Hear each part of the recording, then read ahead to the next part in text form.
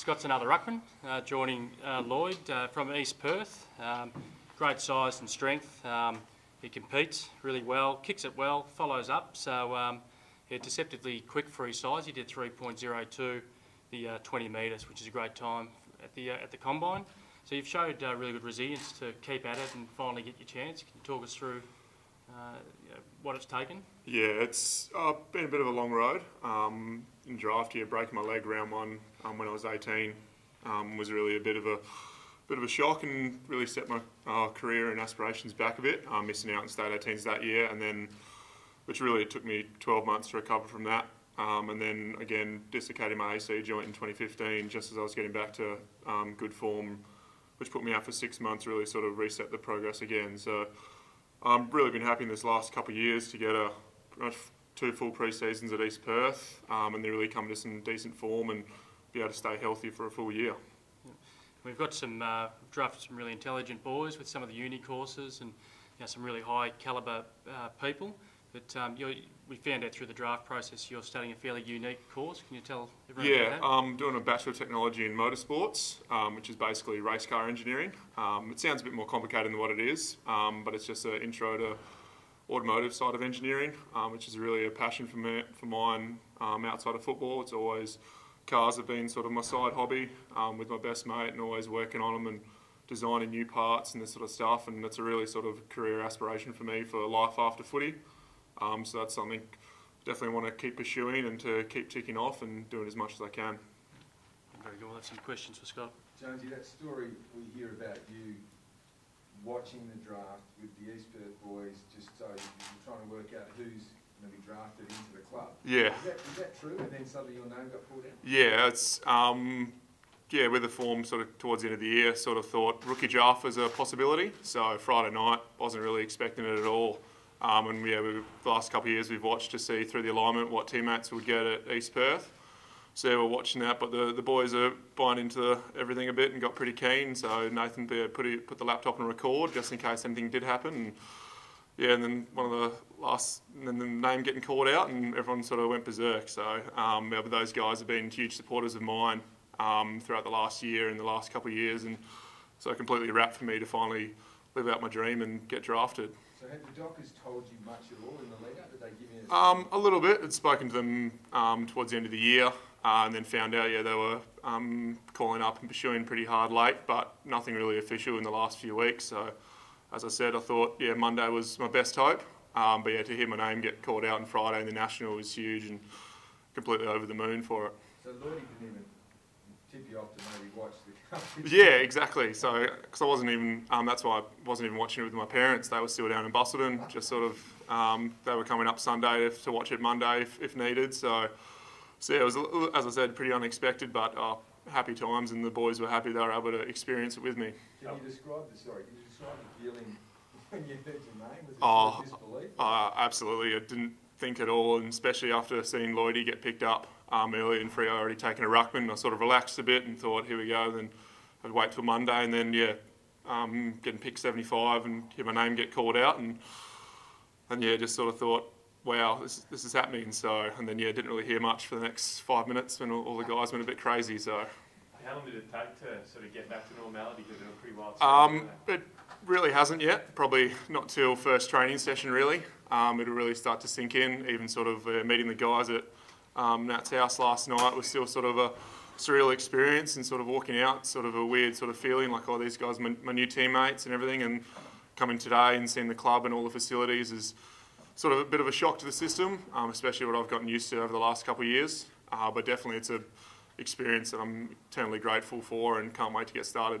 Do your mates realise that you're brushing there and you go to Yeah, another? there'll be plenty of that. They've been saying, don't forget about us and this sort of stuff. But those guys are great mates of mine and huge supporters, so they'll be with me for most of my journey. And you'll be playing against them next year? Yeah, it's a little bit exciting. I don't know how that's going to go, potentially. I know the last couple of times East Perth and Peel have been pretty tight games and pretty intense games, so I know a few of those boys will probably be after me a fair bit. I know Paddy McGinnity's already said he's going to try and take me out before the game starts, so but we'll see how it goes, and it's going to be a great experience to sort of go back and play against those guys, but also to develop here at Freo and do as much as I can.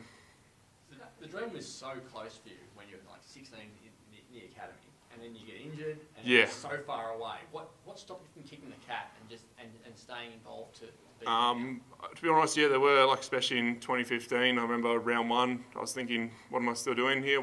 This is too hard, sort of thing.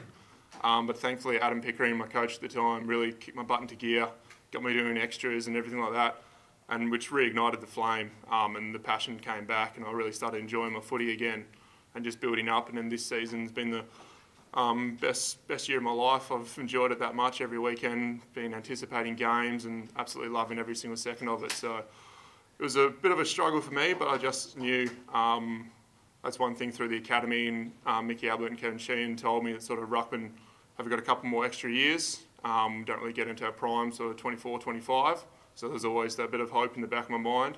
And then seeing Darcy Cameron get picked up last year after having a decent year at league and in the waffle system really gave me confidence that if I get it together and have a decent crack at it, then who knows what could happen. So. Who was it at East Perth that made the difference for you? Adam Pickering, definitely, especially, and he was a reserve coach at the time.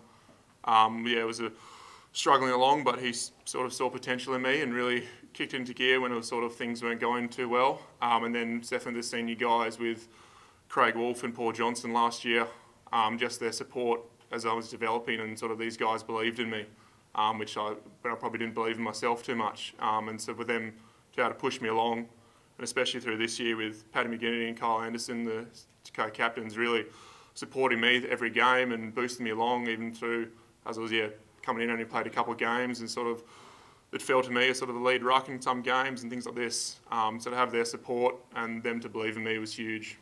Did the Eagles have a look at you? Were they talking about rookie listing? Not sure. It's with draft stuff, you never really know too much. There's a lot of whispers and this sort of thing which you hear. But as I said, I thought Monday may be a chance for a rookie somewhere. And then so Freo were the first ones, which is over the moon for. And the motor racing stuff, I presume you don't drive it? No, unfortunately I'm a bit too big to ever fit in any sort of racing cockpit. So, but it's the design and building side of things. Always been, my best mate is a mechanic, and we've always been building cars and modifying things, whether it's our own cars or project cars or things like this. It's always been our side passion, sort of outside of footy. It's a great way that I find to unwind and sort of get back from the professionalism and stuff through the footy system, and it's always been a huge passion of mine that I really want to continue life after footy. And you live with Sandy? Are you staying with That's one thing, being the only local boy. I still get to stay at home, so I've been living with my sister here in Perth, so we'll continue to do that. It turns out the drive's not too far, which was pretty happy about, but it's probably up for discussion over the next couple of weeks just to make things easier on me. Scott, you did mention you're the only local. Do you take it upon yourself to show these guys around the sights of Perth? Or? Yeah, a little bit. There were already a few of them were complaining about the sun and trying to cover up when we walked out there, and it's an overcast day, so they're going to get ready. And forecast, I think, it's high 30s in the next few days, so they're really going to enjoy it. So, but yeah, definitely it's a thing, especially through East Perth. I've sort of been building my leadership there, even though it's such a young team and still only been 22, but I was still one of the leaders there. So definitely with these guys, especially with them moving over, sort of young 18-year-olds and straight out of school and this sort of thing into a whole new environment, whatever I can do to help to ease their transition into WA, I'll do to the best of my ability. As tour guide, where's the top 3 landmarks you're going to?